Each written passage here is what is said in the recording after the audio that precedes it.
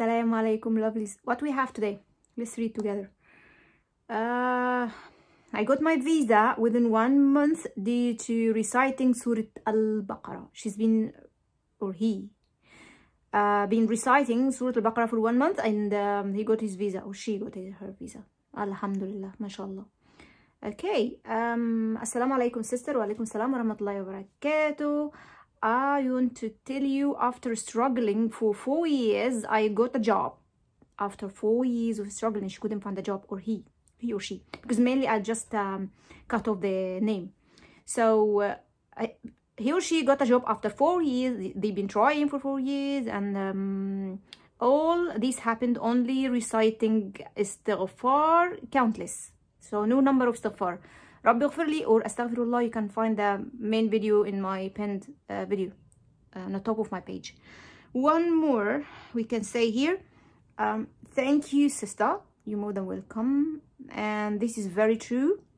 I've been reading Surah Al-Baqarah and doing istighfar, both Al-Baqarah and istighfar. And doing istighfar, and I have seen miracles in my life, subhanallah. She's been doing both of them, and then she said, mindset is everything. That's I took before how to change, or you have to change your mindset. So Allah is the greatest, greater than us, and all our problems and anything is possible through Allah subhanahu wa ta'ala. That was the 3 testimony I just want to share with you guys. The other thing is, if you start to recite Surah Al-Baqarah, you will be forced to change your lifestyle. It's not gonna be optional for you to accept something you really don't like. And that is from my experience, actually. I don't know if you guys have the same thing or not, but for me, since I started to recite Surah Al-Baqarah, I've been forced to do stuff, and that was really a huge change for me. Mainly, we like to, you know, we're scared to try something new, or we're scared to get out of our comfort zone. But once you start istighfar, or once you start specifically Surah Al-Baqarah, you will be forced to go for better, to move for better, to try something is better for you. So, seriously, it does work. One sister was asked as well that if you said that whatever you want you can get, like Hazrat Umar radiallahu anhu, grandson of Umar ibn Khattab, Hazrat Umar ibn Khattab radiallahu anhu. And she said, but in the other video you said the lady, she wanted to stay with her husband, but he divorced her. This is a little bit like, you know, it's not the same thing. I said, yeah, this is actually correct. Hazrat Umar radiallahu anhu, he wanted to marry Fatima because he knows Fatima is his cousin, and she was the best. She was a very fantastic lady and a wife. And even the history wrote her, you know, wrote that she was doing a great job in terms of Islam and belief and stuff like that. So he knows what he chooses, but you guys don't. You don't. You're not Umar, actually. You don't. You need to sometimes, yes, I said Hazrat Umar, just to tell you that you need to aim high. But he was wisdom, he has got wisdom, but we don't. So once the lady said, okay, I just want to stay with my husband, she doesn't like the way he treated her. But in the meantime, she doesn't like to get divorced, because in her limit belief, okay, if he divorces me now, no one will accept me as to marry me with 3 kids.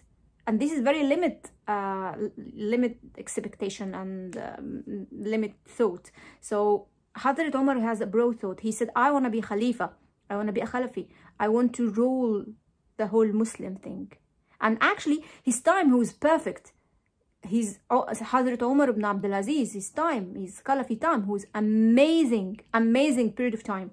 If you guys go and do research about him, is amazing time. But when you accept something, the lady accepted to leave an unhealthy, a toxic marriage and unhealthy life, just to, you know, just for the kids. But Allah actually has a different plan for her, a good plan for her, because she planned wrong from the first place.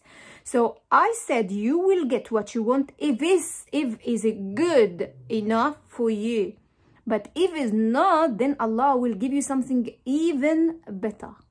Allah inshallah will give you something even better better than what you think. Because you think I need this thing, and you just attach to that. But Allah knows that something else is better, more than this. It's good for you and you deserve it, so He will give it to you.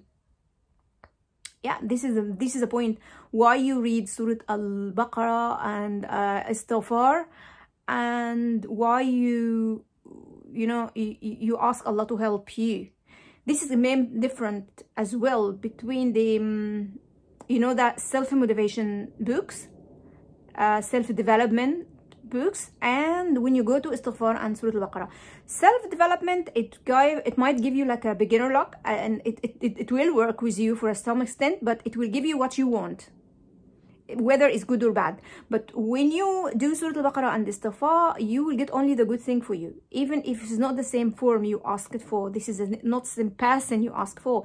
Maybe you get it if it's good for you, maybe you get someone better if it's not good for you.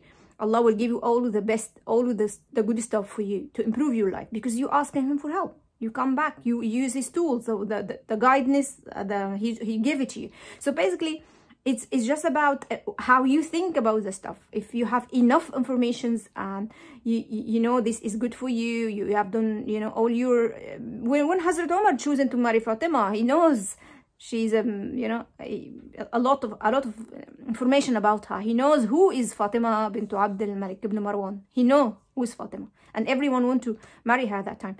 But you guys stuck with a guy or with a lady, and she's give you hard time, and you okay, I want her.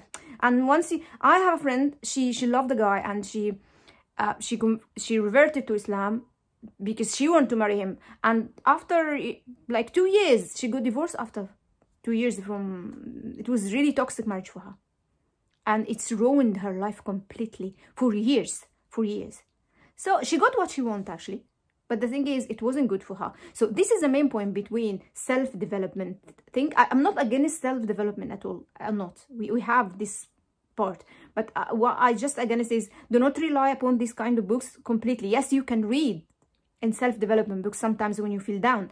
But when you want to apply, when you want a good tool, then take what Allah gave you. Surah Al-Baqarah, Istighfar, As-Salatu ala Nabi. Give what Allah take you. But no harm actually to read from that self-development books. I used to run a show in a radio show here in London, and I used to summarize all these books. I did enjoy some of them to read actually. Yeah, this is the message for today. Enjoy guys, and I'll see you again inshallah. Assalamu alaikum.